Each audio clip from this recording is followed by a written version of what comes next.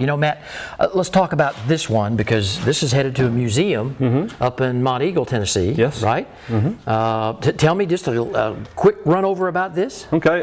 This is actually a 1964 USMC M38A1. Okay. This was a contract Jeep. A lot of those Jeeps, a lot of these in this area were released out of Albany to the civil defense units.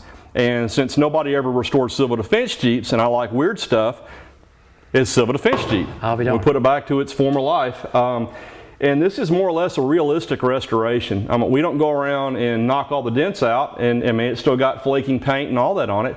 But when a civil defense unit got a wore out Marine Corps Jeep, they were like that to begin with. So it's very realistic. I mean, it still has the holes where the rectifier went for the radio or the xenon searchlight.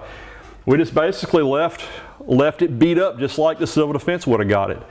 So it's not over restored. I mean, there's like overspray. Yeah. I mean, you got to remember, these guys weren't worried about it. Nope. It was used for rescues. Exactly. And so we're trying to put it back as realistically as we can. Well, see, I'm probably dating myself, but I still remember back in the 60s when they were rotating out the civil defense, I mean, those big tins with them biscuits. Oh, yeah. That they put down. Yeah, okay. I remember those. All right, let's walk over here because you've got a project in progress here. Tell us about this one real quick. This is a WC 21.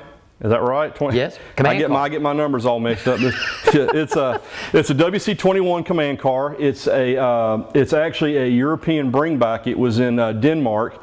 It was in England during the Second World War, and since the half tons were too light for combat, according to the Army, it never really went into mainland Europe until after the war.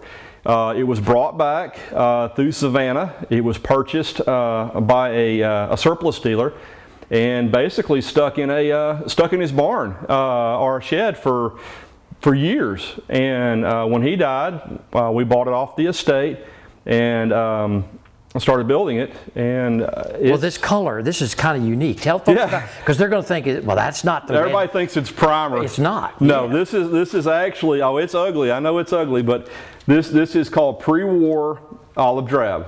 And a lot of people say, well, hey, you picked it before it was right, but no, that's what this vehicle, that's what the original color was.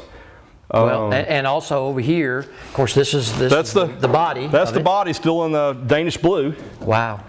And we got the scratching on it to find the original color, and there it is. Wow. That's the original, the pre-war green under all the other different colors of olive drab. Now, how long, just roughly, will you and your guys will it take to work to get this thing back in museum shape? Oh, wow. Year or two? Yeah, it's going to take. I don't normally work on Dodges. I like weird stuff, and the weird stuff usually takes a whole lot longer to restore than just a Jeep. A Jeep, that's easy. I got you. But when it comes to Dodge that I'm not real familiar with, it's a learning curve. I'm learning all about this, and it's I think the fun part's just learning about them.